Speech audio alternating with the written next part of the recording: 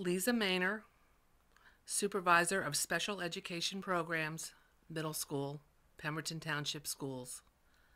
Module 8, Interventions and Strategies. What it is. Dyslexia is a lifelong language processing difficulty that is neurobiological in origin. Facts about dyslexia.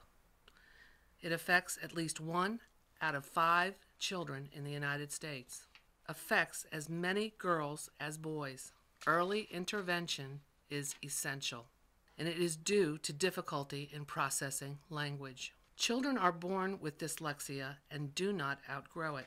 Of children who display reading problems in first grade, 74% will be struggling readers in ninth grade and into adulthood unless they receive informed and explicit instruction in phonemic awareness. Struggling readers must be provided highly structured programs that explicitly teach how to apply speech sounds to print. Provide structured, explicit, direct instruction. Provide multisensory, structured language instruction. Let the child see it, hear it, say it, and touch it.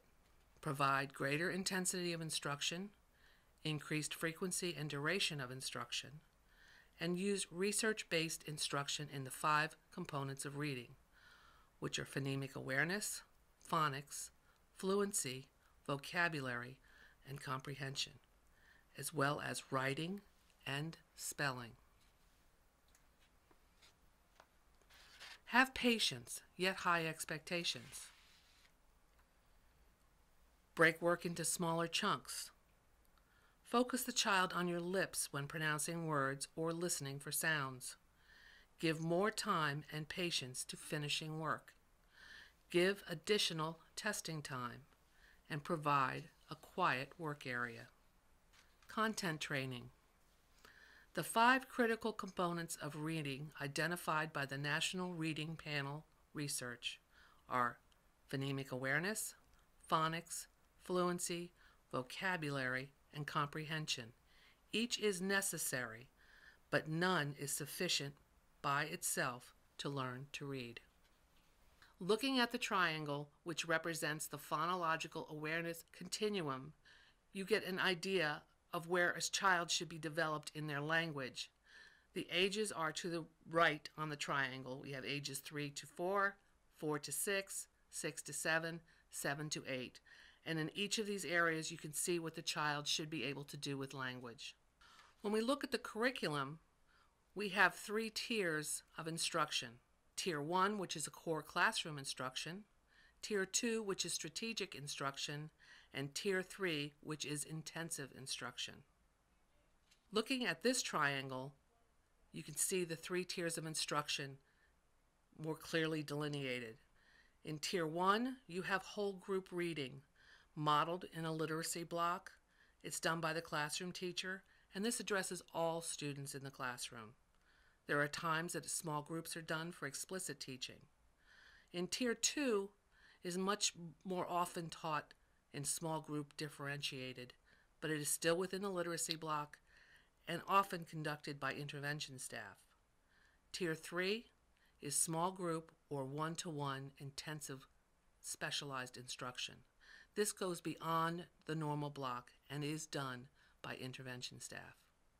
Intervention instruction should be explicit and systematic. It should be direct instruction as it is presented in the teacher editions of each intervention program used. You need to follow the program sequence. Pace so skills taught materials are covered thoroughly by the end of the year. What does the research indicate? The problems of students with dyslexia most commonly stem from difficulty in processing speech sounds with words and making connections between sounds and their written symbols.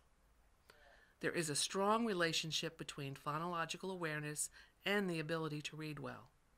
Deficits in this area that appear in early grades are predictive of difficulties in learning to read.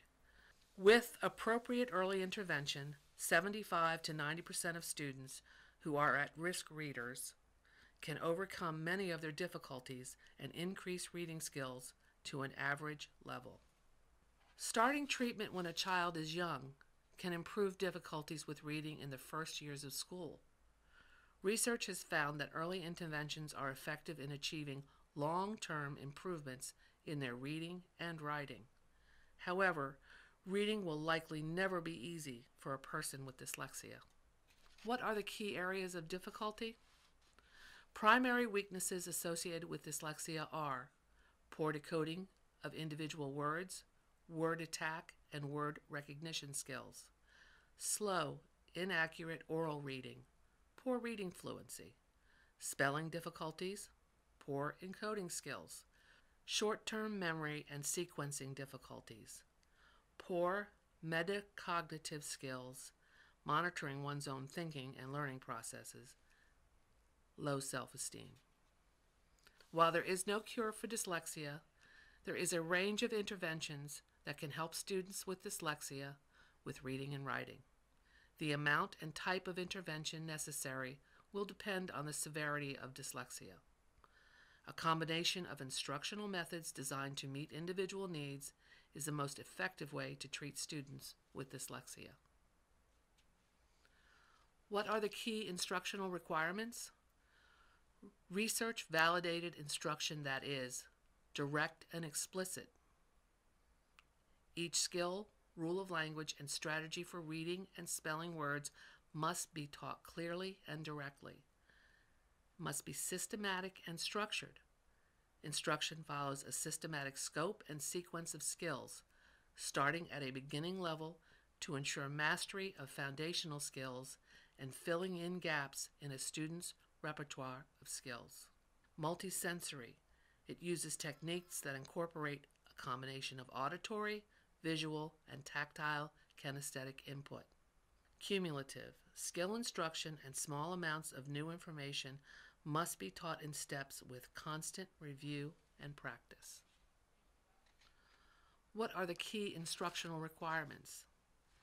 Explicit teaching of reading and writing with greater intensity of instruction than is required for most students, instruction provided either one-to-one or in small groups of students at the same skill level, ongoing assessment, informal and formal, and careful monitoring of progress. New skill sets and concepts that are broken into small, clear steps and repeatedly practiced with immediate feedback and reinforcement. Effective reading instruction for students with reading difficulties. Direct instruction must be provided in the following areas at the appropriate level of difficulty and with substantial amounts of practice so students can experience frequent success. Phonemic awareness, alphabet knowledge, concepts of print, oral language development, sight word vocabulary, phonics and decoding, letter formation and spelling, fluency, vocabulary knowledge, and comprehension. Phonemic awareness.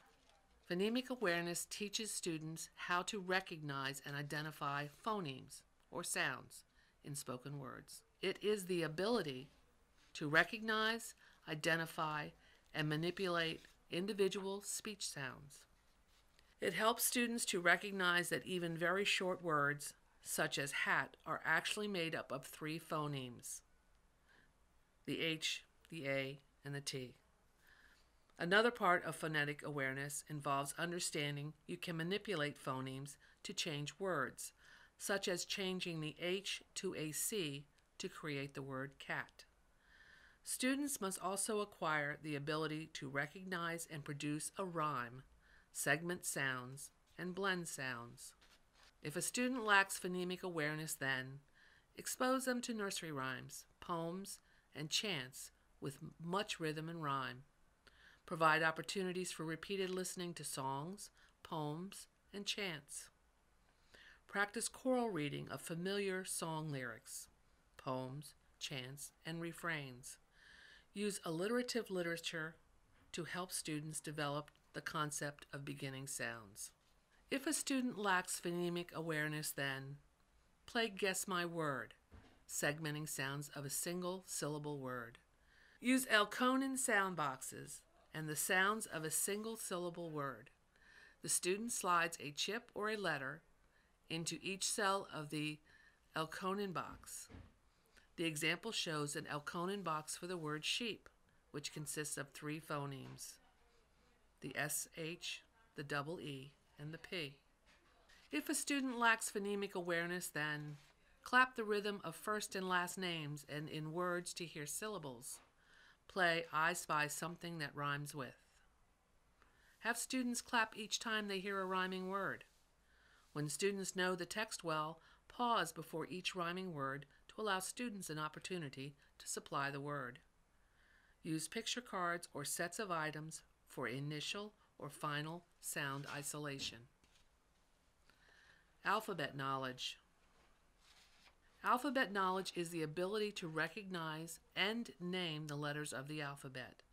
This ability appears to be the second most important instructional factor in learning to read. Alphabet knowledge is highly correlated with and usually predictive of later reading success. Intervention may be needed if the student is unable to recognize the letters of the alphabet when shown the letters, is unable to point to the letters of the alphabet, or is unable to match uppercase and lowercase letters.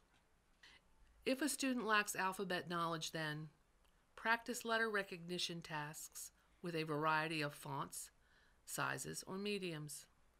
Match upper and lowercase letter pairs. Create scavenger hunts, locating and tagging letters within known text or around the classroom. Read a wide variety of alphabet books to help students recognize the letters and learn the sequence of the alphabet. Prepare a blank book and label the pages with the letters of the alphabet. Have students cut out letters from cereal boxes, catalogs, magazines, and newspapers, and then paste. Practice one-to-one pointing while reading the alphabet, chunking letter groups one at a time. A, B, C, D, then E, F, G, H. If a student lacks alphabet knowledge, then create a collection of materials to encourage students to freely explore the alphabet, including letter stamps, flashcards, dry erase boards, cereal boxes, catalogs, magazines, and newspapers. Use Alpha Friends on Think Central. Students will find this entertaining, and it provides a way for them to learn the letters in context. When teaching the alphabet, be sure that it appears on a chart where students can see it constantly, preferably at eye level. Using just a few letters at a time, work with students until they can instantly tell you which letter comes before or after any other letter. Place a thin layer of salt or fine sand in the bottom of a shoebox lid and have students trace letters with their fingers in the sand or salt. If a student lacks alphabet knowledge, then locate letter shapes found in the environment. Present a letter and discuss its characteristic shape. A sender, such as the letter H, or a descender, such as the letter P.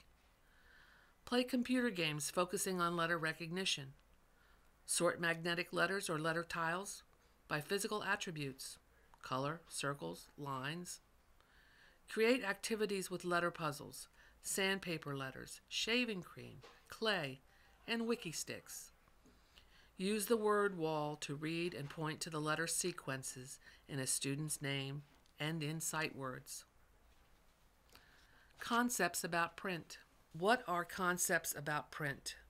It is the early understanding of print. Can the student identify where to start reading and where to go next, indicating they know about return sweep? When asked to point while the teacher reads, can the student slide their finger along the line of print, moving left to right and return to the left margin? Understanding directionality. Can a student match one spoken word with one written word? Can the student locate known letters and find a word that starts with a specific letter? Can the student distinguish between letter features when they are embedded in words? Is the student familiar with print terminology such as letter, word, uppercase, lowercase, period, question mark, etc.?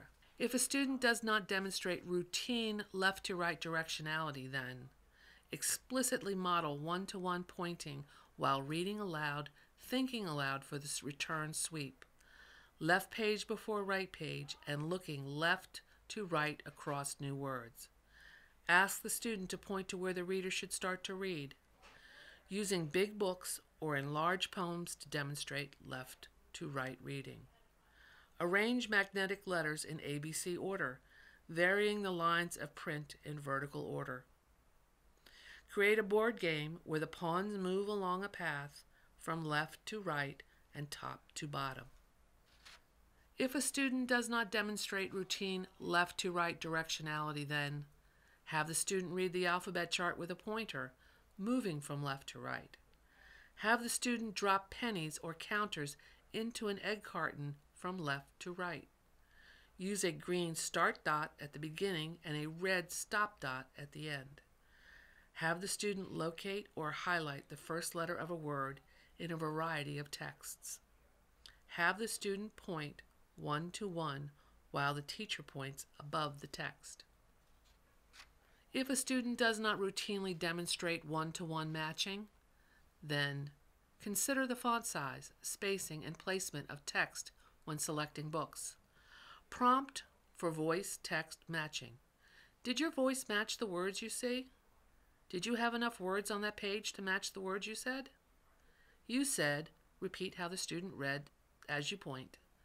That didn't match. Read it again and make your voice match the words.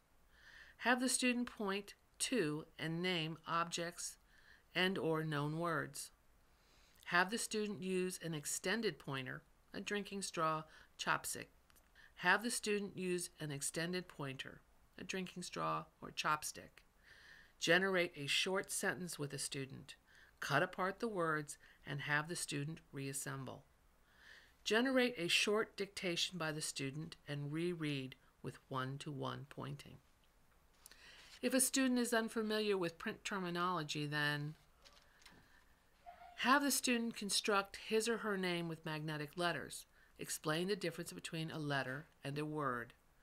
After shared reading, have the student frame letters and words. Provide a sentence strip of a short dictated sentence and have the student count the letters and words. Have the student highlight specific items, periods, spaces, capital letters, tall letters in a short poem. Have the student discriminate between two words beginning with the same sound, a long word and a short word, by matching the picture. Bat, banana, or hat, hippopotamus. Oral language development. Language plays a critical role in learning. All children come to school with an oral language system that does not precisely match written language. Some children have had broader experiences as well as opportunities to hear written language. Hearing conversation every day is essential. As children hear new vocabulary, they can incorporate it into their own repertoire. Some children may be making good progress in learning about and using language, and yet not realize how to use this language as a resource when reading. Language knowledge is one of the most important tools children can have. If a student lacks background knowledge and expressive language for common objects and concepts, then respond and converse with the student in complete sentences. Provide opportunities for dramatic play in small groups using themes such as store, bus, home. Provide many opportunities for time at the listening workstation. Read aloud books with playful refrains for shared reading. Allow for buddy reading of shared books and poems that have been read aloud frequently in shared reading. Create simple caption books around such topics as food, recess, friends, school, and tools labeling the nouns.